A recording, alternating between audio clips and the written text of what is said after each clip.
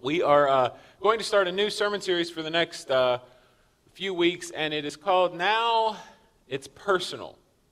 And you know that when you are in a situation with someone, or when you are in a conflict with someone, or when you are in a relationship with someone, this is a phrase that changes the tenor of the conversation. If two prize fighters just want to find out who the best is, that doesn't make for good TV. But when somebody says something about somebody else that doesn't rub them the right way and they make it personal, that's interesting, right? So Now It's Personal kind of changes it to a different degree. This sermon series, I have a thinly veiled agenda. In fact, the agenda is so thinly veiled, I'm going to tell you exactly what it is. I'm going to tell you my expectation and my agenda with presenting this to you for the next few weeks. So it's not thinly veiled at all. It's not veiled at all. Some people will do something and they have a hidden agenda. I'm going to tell you what my agenda is eventually. But first I want to talk about three groups of people. There are three groups of people represented in this church today and throughout this community. And the three groups of people are this. First and foremost, there's the group not a Christian. Now, we're all good Christian folks, I'm sure. But the reality is, in a church this size, across 3 services, there are people that just have not made a commitment to follow Jesus Christ. We understand that there are people that are not Christians for a myriad of reasons, and they still come to church. They come to church because it's just easy. Their wife will leave them alone if they come to church. They come to church because they bring their kids. They don't want their kids to be heathens, so they bring them to Sunday school, so they sit through church, or they recognize that the church has, a positive impact on the community. It's a place of positivity, but they're not Christians. They have not made that commitment. And that is one group of people. The second group of people would be Christians. This is people that we understand have made a commitment to follow Jesus Christ. They, ABC, just like we're taught in school. They accept that Jesus died for their sins and rose from the dead. They believe in Christ, and they are Christians. And these two groups, we kind of want to put everybody in the middle group and nobody on the left, but a recent study shows that Anne Arundel County has upwards of 60% of its residents that identify as non-religious. Okay, so that's a staggering number about our community, not Baltimore, not the United States or Zimbabwe, right here, back door, 60% non-religious.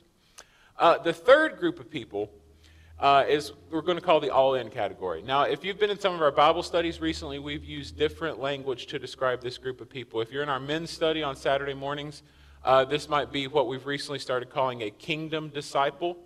You may have been through a Bible study with us a few months back or a year or so back where we did Not a Fan, where we talked about the difference between being a fan and being a follower of Jesus. We may call this being an ambassador for Christ. But this category of people, the all-in category, are not people that have just made a profession of faith in Jesus Christ. And both of these two categories here, they're both going to heaven when they die. We're not talking about being gooder Christians or different levels of salvation. But these are folks that have allowed the Bible and have allowed Christ to influence every area of their life.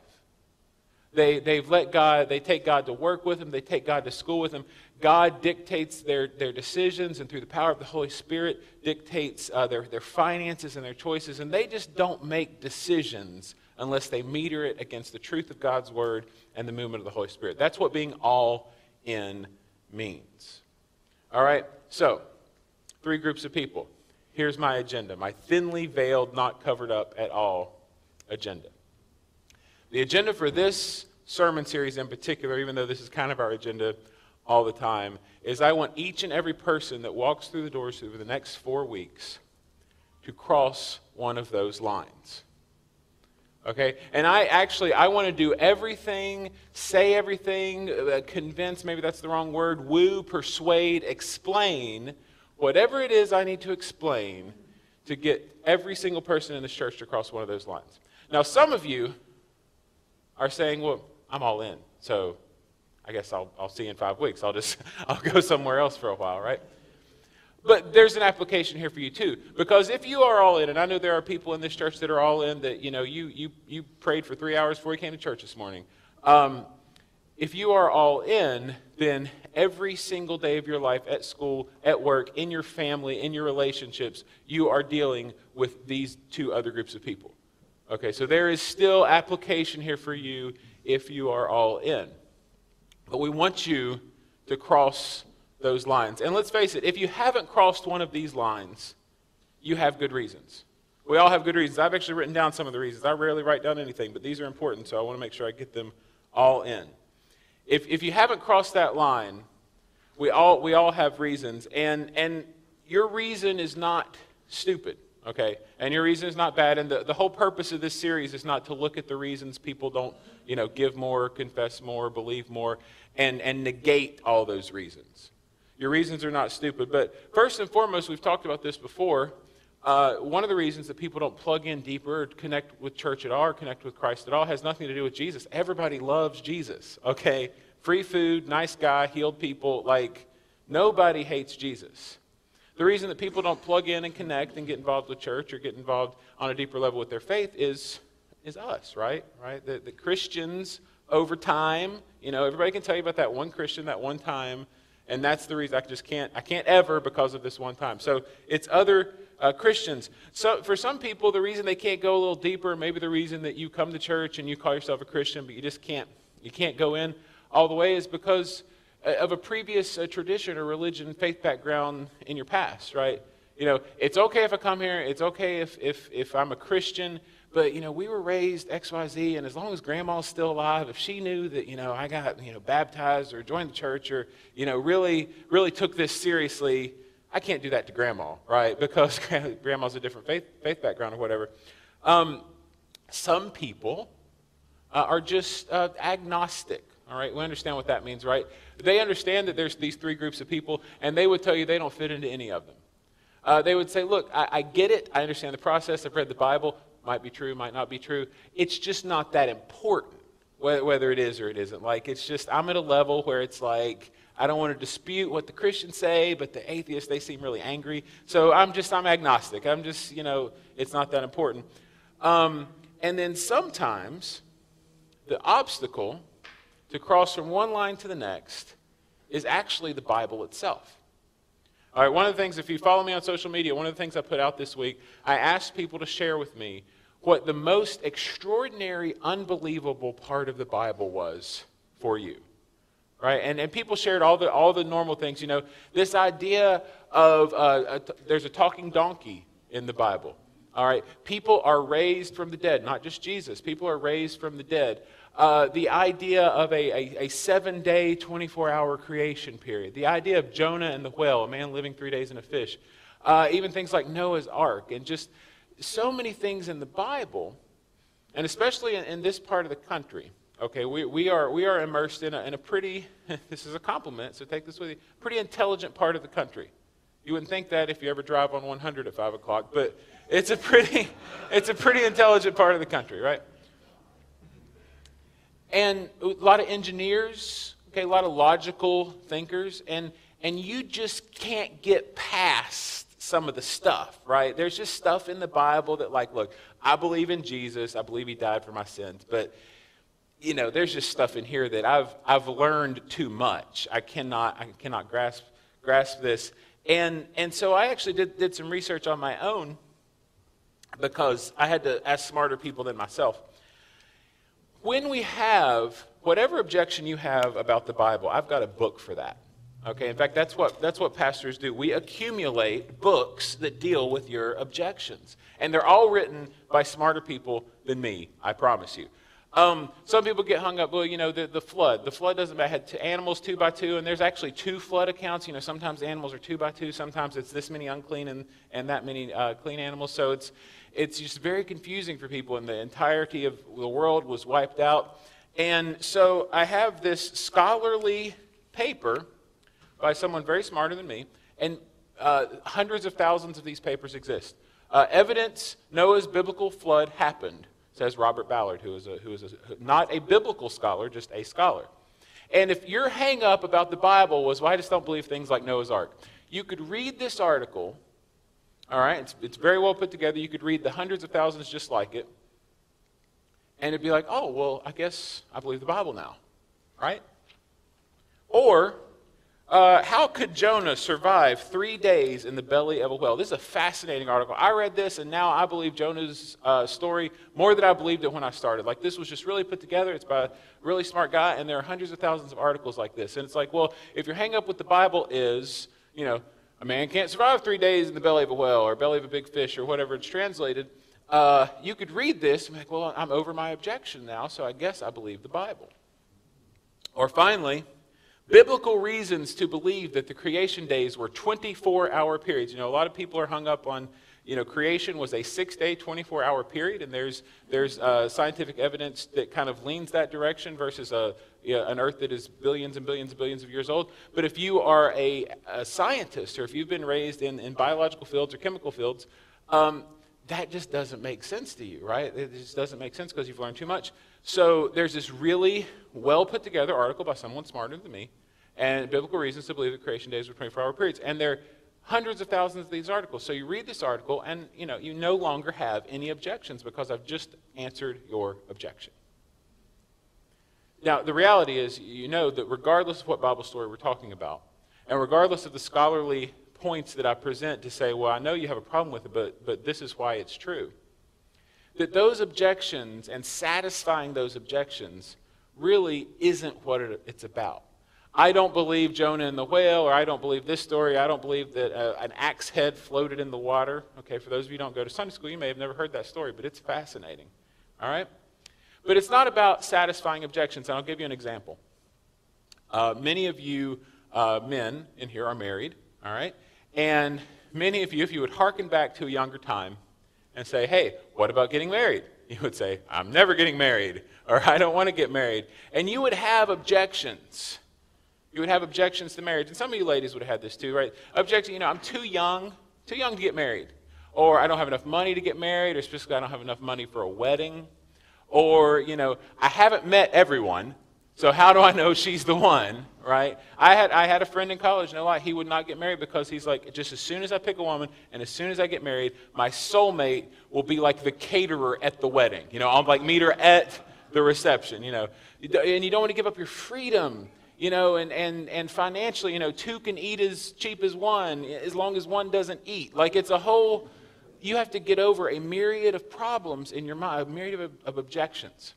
And the reality is, for most of us, for all of us that are married, those objections never went away. You just met someone. You just met someone, and it became the reason that you changed your mind. The reason that you decided that marriage was an option for you is what? Love. Love. You fell in love. And it didn't matter that you were too young. And it didn't matter that your checking account was overdrawn. And it didn't matter that you hadn't met every single person. That was the one. And marriage was no longer about a category of something that I've got to check off the boxes before I can do. Marriage was no longer this thing where I have to satisfy all of my objections. Marriage was about a person. Marriage became personal. And any of you have made that decision, you know that you did not get all of your objections satisfied. Many of you who made that decision may still have an overdrawn bank account. But it became about a person. And that's the reality when it comes to our faith, when we want to cross those lines that we were talking about earlier. For every objection you have, I have a book. For every argument you have and every reason that you can't plug in, or church just doesn't feel right, or mom told me this and church people say this, for every reason you have, I have a really good argument against it. And if I don't have a really good argument against it, there are people smarter than me. If you have a theological question, there are people much smarter than me, and they can satisfy your objections, but it's not really about the objections. It's about making it personal. So what this series will address, and we're gonna barely skim the surface. So we're not going to come to a resolution today. So that's just you have to come back next week because I'm not going to finish. What we'll look at in this series is we are going to look at people throughout Scripture that didn't learn about things and didn't read about things, but they actually had a personal relationship or a personal interaction with the Lord, and how that kind of changed their objections. These were people with objections. These were people that could say, look, there's a reason that I don't do X, Y, Z, and it's this. And so that's what we're going to look at because, like I said, I want each and every person to cross one of those lines. And if you've crossed every line, I want you to have the capacity and the wisdom and the understanding to deal with the 60% of Anne Arundel County who hasn't crossed any of those lines. All right, so turn with me, if you will, to John chapter 1. We're going to look at a section of verses here. This is, Jesus is going around and gathering up his disciples. This is when he's calling folks. All right, so he's started to kick up a little sand. He's basically at this point a rabbi just gathering a following. And in John chapter 1, verse 43, it says this, the next day Jesus decided to go to Galilee. He found Philip and said to him, follow me. All right, so Jesus is starting to call guys in, and Jesus just basically went around. I'm sure there was probably, more to the conversations, or maybe he sat down with these guys, but he would say, follow me. Follow me. Now, Philip was the exception. Okay, there are not a lot of Philips in the church, and everybody wants to identify as, oh, no, I'm a Philip. You're probably not a Philip. But Philip was the exception because Jesus said, follow me. He didn't really ask many questions. Okay. You've got, it seems legit. And for some people, that's how faith is. That's how faith works for you. You heard the story of Jesus. You heard the story of what's been done for you. And the first time, it just made perfect sense. And that's what you committed to your life to. And you've committed your life to that ever since. There are people like that. I would argue that they're probably in the minority. But Philip was one of those people. Jesus said, follow me. And Philip said, sounds good. Sounds reasonable. I don't know why I wouldn't do that. In verse 44, it says, now Philip was from Bethsaida, the city of Andrew and Peter. So they're just establishing some context here where people are from. Philip found Nathanael and said to him. Now, Philip, Jesus normally was calling his disciples, but Philip was so excited, Philip was so enamored with what was going on with this Jesus guy, that he was actually going and now pulling in disciples. Like he was crowdsourcing because he was so excited about what was going on. And Philip said to him, we have found of whom Moses in the law and also the prophets wrote. Now, this is a huge deal. Okay, this is a huge deal because this was a Jewish community and these were Jewish people. And they had been waiting on their Messiah or their Christ or their light for years. Not weeks, not months, not years, but years, hundreds and hundreds of years. And if you've noticed, the space between Malachi and Matthew is blank. Like it had been a while. Like God, the Word of God had not spoke, and they had been waiting for hundreds of years on the Messiah. Jewish people just waiting. And some of them actually had given up. If you look at the ancient history at this time, a lot of Jewish folks had just given up that maybe this wasn't going to happen, or maybe it wasn't going to happen the way they thought it was. And so hundreds and hundreds of years, your mom waited, your grandma waited, your grandma's grandma waited, and then one of your friends comes up to you and says, we found him. The one that we've been waiting for, the one our parents have been waiting for, the relief, the Savior, the light, the Messiah, I found him. And that's such a huge deal. We kind of gloss over that like, these are just folks, doing whatever. But this was a prophecy, and you're the person that thinks you've just found the link. So obviously he was telling a lot of people, he was very excited about it. But then he overplayed his hand. You ever overplay your hand? Where it's like you're trying to convince somebody of something, and you either outpunt your coverage or you say too much. Like you should have backed up and stopped talking 5 minutes ago. A lot of pastors have that problem. Not me.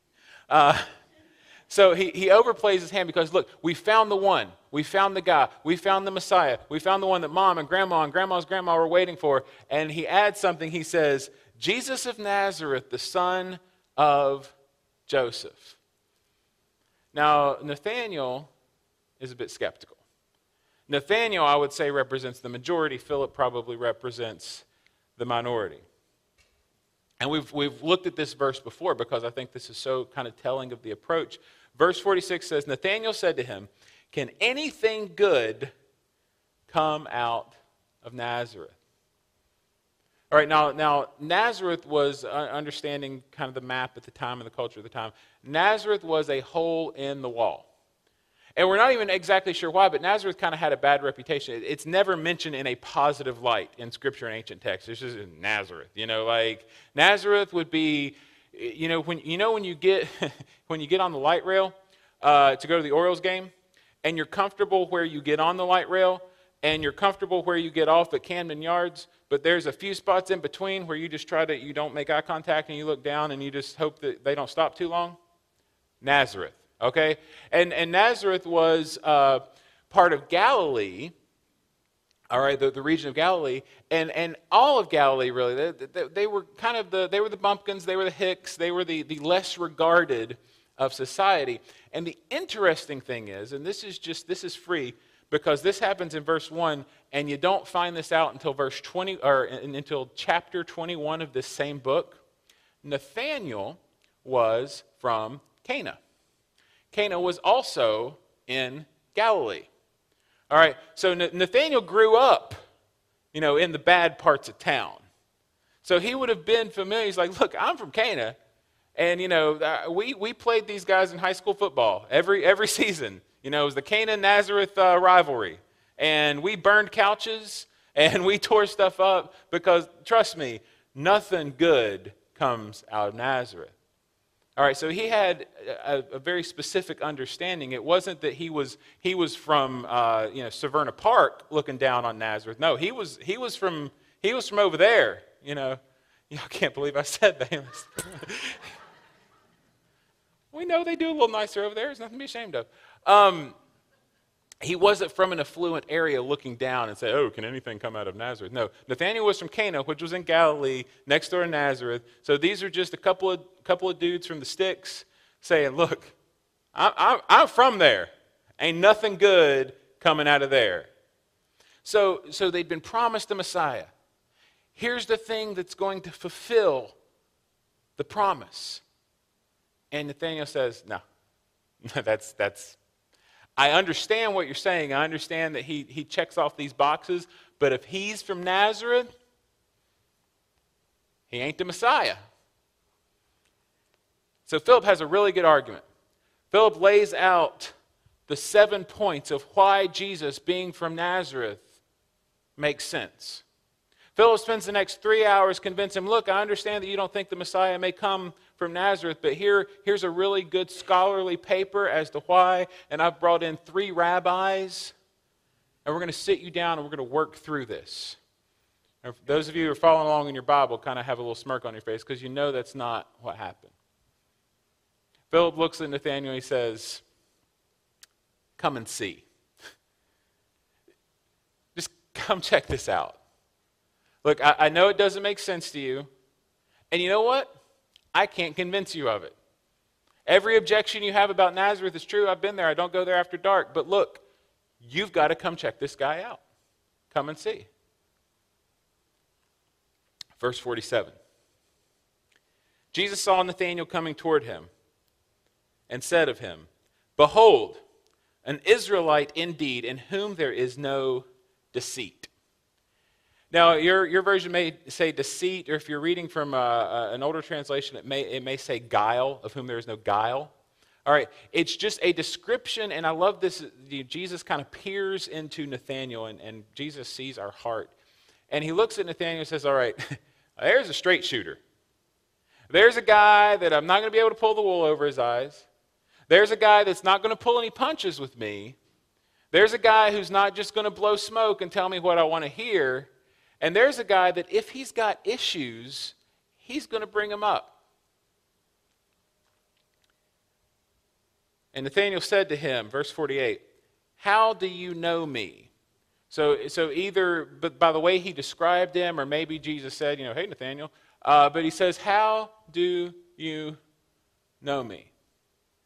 And understand this, we're going to resolve this issue. We're just introducing this idea. But Jesus answered, before Philip called you, when you were under the fig tree, I saw you. Before Philip called you, I saw you under the fig tree. Nathanael answered him, Rabbi, you are the Son of God. You are the King of Israel. So Jesus reveals to Nathanael just a little a little piece of himself. And he immediately flips on a dime. He immediately goes from, look, nothing good comes out of Nazareth, I don't care who you say this guy is, to, boom, you're the Son of God. One verse. Jesus tells him a little something about himself, and he immediately goes from probably not the Messiah to, holy moly, it's the Messiah. It was just that quick. Nathanael doesn't bring up the Nazareth thing. Yeah. You saw me under a fig tree, but where are you from again? Were you born there too? Because look, this Messiah thing doesn't make sense. Verse 50 says, Jesus answered him, because I said to you, I saw you under the fig tree, do you believe? You will see greater things than these. And he said to him, truly I say to you, you will see heaven open and the angels of God ascending and descending on the Son of Man. Jesus tells Nathanael, he's like, look, you think that fig tree thing is cool? I knew you were sitting under a tree earlier. If you stick with me, you're going to see no less than 37 miracles that are recorded in the Gospel of John. And the first miracle, and this is just why I think the Bible is fascinating, and I think Jesus is brilliant. The first miracle that we have recorded took place where? Anybody know? Cana. All right. Where was Nathanael from? Cana. You think I'm not the Messiah? Let's go see your folks. I'm going to do something really cool. Right? That's not exactly how it happened, but the first miracle happened in Nathanael's hometown because this was a man that convinced, look, nothing good, nothing special, nothing God-honoring happens in my area. And Jesus says, watch this.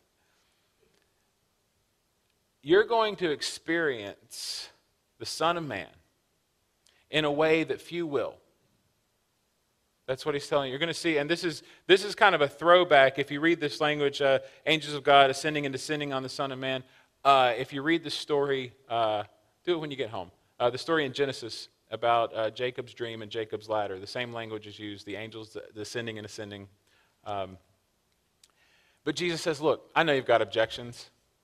Let me tell you, we're getting ready to kick off a ministry here where there are going to be a lot of objections. And we're not going to be able to satisfy all of them. But if you'll cross that line with me, if you'll follow me, if you'll go all in with me, you're going to see something so much more spectacular than that fig tree thing. But you got to go all in.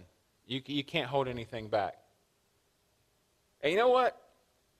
We have a pretty good detailed description of the conversations that Jesus had with his disciples. Nathanael never brings up that Nazareth thing again. Because once you start experiencing Jesus, once you start seeing a few folks get healed, a few folks raised from the dead, a few thousand folks healed, suddenly where somebody's from isn't particularly important. The Pharisees, when they were trying, as they oftentimes tried to do, to trick Jesus into saying the wrong thing or asking him a tricky question, they asked him what the most important commandment was. What's the most important thing that we need to do? And in Matthew chapter 22, he's actually quoting the Old Testament, a passage of Deuteronomy, but Jesus says, you shall love the Lord your God with all your heart, with all your soul, and with all your mind. And I believe there's some specificity to the levels and the order of those three levels: heart, soul, mind. See, the tendency is to understand God with my mind. But Christianity, for most people, maybe if you are a Philip, follow me, okay. But Christianity, for most people, does not begin with having all of your questions answered. It just doesn't. Because God wants you to love him more than he wants you to understand him. But once you love him, you begin to understand him. So there's three groups of people. Three groups of people. The next few weeks we're going to talk about crossing these lines and look at different people in Scripture that had objections, reasonable objections, and quite honestly, objections better than any I've heard from any of you. So what would it take for them to cross one of these lines? What would it take for you to cross one of these lines? You can't explain it away. You can't explain those objections away. All right, and you can read books, and we have people that met that one bad Christian that one time, that one hypocrite, and it doesn't matter how many nice, good, normal, God-honoring Christians they meet after that. They just can't have anything to do. They can't go all in because that one person that one time. You can never explain these objections away, and you can never make them go away. But when you make it personal, they get smaller. They get insignificant. Because when Jesus starts to work in your life, as he worked in the disciples' lives, and as he can work in your life and in my life, some of those things don't become as important. So that's what we're going to look at for the next few weeks. We're going to look at making it personal. And I would encourage each and every one of you. These are the things we love to talk about. We are not, I've said this before, we are not a place that fears questions. Jesus was not a man who feared questions. He looked at Nathanael and said, hey, there's a straight shooter. There's a guy that's going to ask me some questions.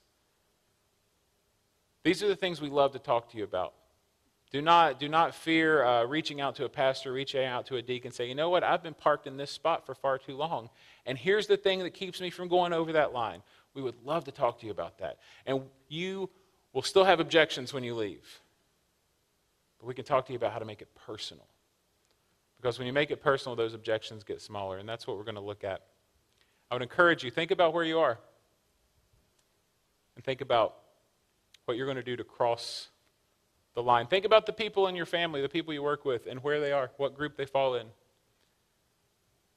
and how you can talk to them about crossing that line.